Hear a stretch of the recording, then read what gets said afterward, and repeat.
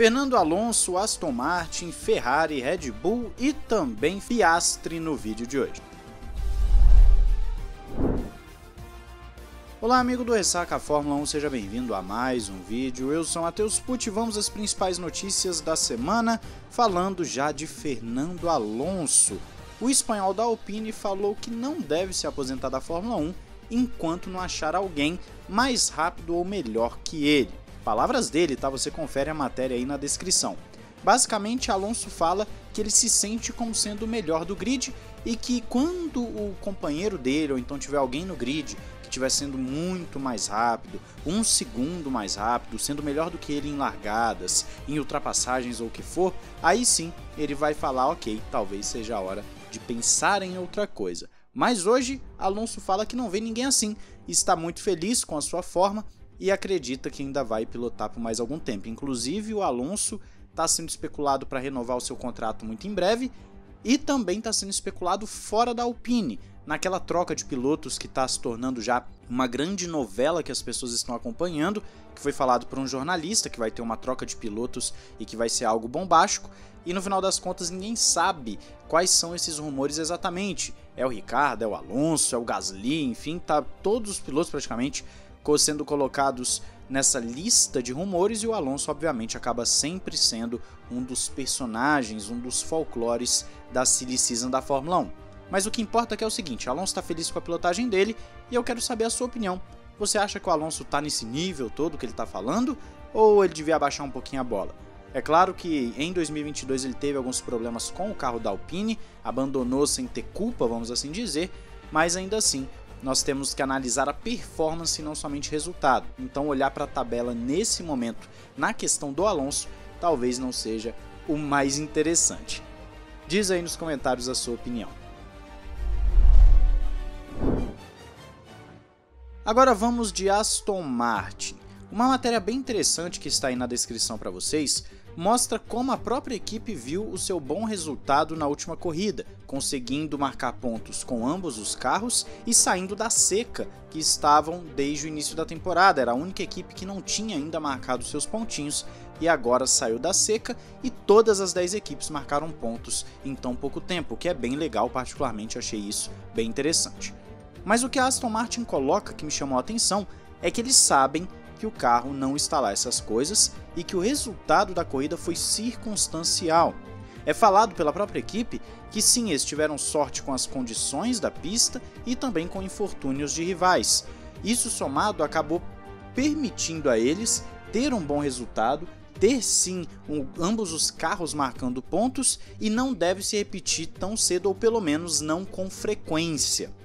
O carro da Aston Martin precisa de melhorias, é um carro que não tem como se extrair muito mais e Sebastian Vettel estaria insatisfeito, como já trouxemos aqui para vocês há algum tempo, e não somente isso, também o pessoal da equipe internamente estaria bem insatisfeito com tudo que está acontecendo na Aston Martin com a nova gerência. Ou seja, não é o melhor dos ambientes e marcar alguns pontinhos acaba sendo fundamental para renovar o ânimo da equipe. Agora nós vamos ter que esperar para ver se a Aston Martin vai conseguir marcar pontos com frequência ou se foi realmente um ponto fora da curva esse grande prêmio que nós tivemos agora com ambos os carros marcando seus pontinhos. Mas e aí, você acredita na Aston Martin? Você acredita nessa dupla Vettel e Stroll? Ou acha que a equipe não vai para frente? Ou então o problema são os pilotos? Diz aí nos comentários que eu quero saber o que você pensa sobre o assunto. Vamos falar de Red Bull e Ferrari. Basicamente, Christian Horner deu uma amenizada no feito da Red Bull de vencer e conseguir a dobradinha na última corrida. Tudo isso porque ele acredita que em Miami a Ferrari virá muito mais forte. A Ferrari terá atualizações e não somente atualizações, o carro da Ferrari já é muito bom e também circunstâncias é que fizeram a Red Bull chegar ao resultado que chegou.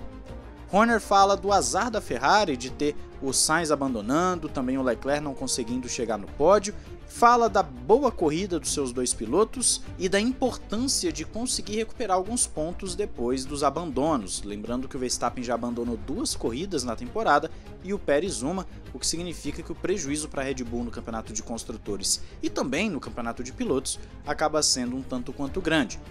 Só que Horner colocou esses panos quentes justamente para não criar expectativas fora do comum. O ambiente na equipe, de acordo com ele, é muito bom, mas ainda assim não dá para cravar que a Red Bull vai dominar ou vai vencer tudo. Pelo contrário, Horner acredita que a disputa vai até o fim, com a Ferrari sendo muito equilibrado, em que em algumas pistas a Ferrari vai ser melhor e em outras pistas a Red Bull vai ser melhor. Algo até parecido com o que foi o ano passado contra a Mercedes, em que determinados pontos cada equipe se sobressaía. Mas o Horner então tratando de abaixar a bola, e eu quero saber também a sua opinião sobre esse assunto, se você vê Ferrari e Red Bull brigando até o fim, ou se você acha que uma das duas estão um pouco mais à frente, como é o meu caso. Eu acredito que a Ferrari está um pouquinho mais à frente. Talvez o acerto de carro em Imola tenha sido o grande fator. A corrida sprint e a ausência dos testes com o parque aberto ainda, né? Porque tem o parque fechado, então quando o parque estava aberto ainda, as equipes não tiveram muito tempo de treino para acertar seus carros. Eu acho que a Ferrari foi a que mais sentiu nesse caso entre Red Bull e Ferrari. A Ferrari acabou sentindo um pouquinho mais a falta de tempo de pista. Mas é isso, diz aí a sua opinião. E a última notícia de hoje é um rumor que já está rolando há alguns dias. Eu estava um pouco relutante em fazer um vídeo sobre isso, em falar sobre isso, mas vamos lá. Dentre aqueles rumores que eu citei no início do vídeo, de que vai ter troca de pilotos e que vai ser algo bombástico, que ninguém está esperando, etc., o Piastri surgiu nessa brincadeira, que é um piloto que o público no geral está querendo ver na Fórmula 1. Eu particularmente gostaria muito de vê-lo na Fórmula 1. O cara ganhou Fórmula 3, Fórmula 2 assim, de cara, não teve muita conversa com ele chegou e ganhou, e infelizmente a Alpine não botou ele em nenhum assento nessa temporada, e o que é um pouco injusto com a capacidade e o talento que ele demonstrou na base. Então o Piastri estaria sendo ventilado na Williams. A informação vem da Sky Sports. Eles falam que não sabem se sairá o Latifi ou o Albon, mas hoje o interesse da Alpine e do Piastri seria um assento na Williams. Eu acho que o mais provável seria o Latifi sair e então o Latifi virar piloto de testes da Alpine, coisa que o Adalto falou ontem no vídeo que nós fizemos juntos. Se você não conferiu esse vídeo lá no Auto Racing, vai lá. Nós falamos muito sobre Fórmula 1, sobre Mercedes, Red Bull, disputas, meio de pelotão, enfim. Falamos sobre várias coisas, dá uma olhada lá no canal do Auto Racing.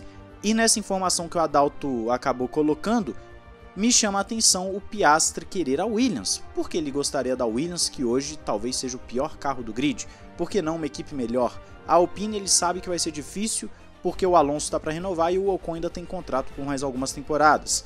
Nós sabemos também que as outras equipes seriam um pouco mais complicadas por questões contratuais, mas alguns pilotos estão ficando por mais um ano, como por exemplo o Pérez renova de 1 em 1 ano, então a Red Bull seria uma opção para o Piastri também, por que não? No final das contas, esse é o grande rumor, e eu até vejo com bons olhos o Piastri no grid, mas espero que ele tenha um carro minimamente competitivo para mostrar serviço. Qual a sua opinião sobre isso? Acredita que o grande rumor é sobre o Piastri mesmo ou é outro piloto? Diz aí nos comentários, não esqueça de se inscrever e ativar o sininho para mais notícias da Fórmula 1. Fazemos a cobertura aqui da categoria para vocês. Um grande abraço, valeu e falou!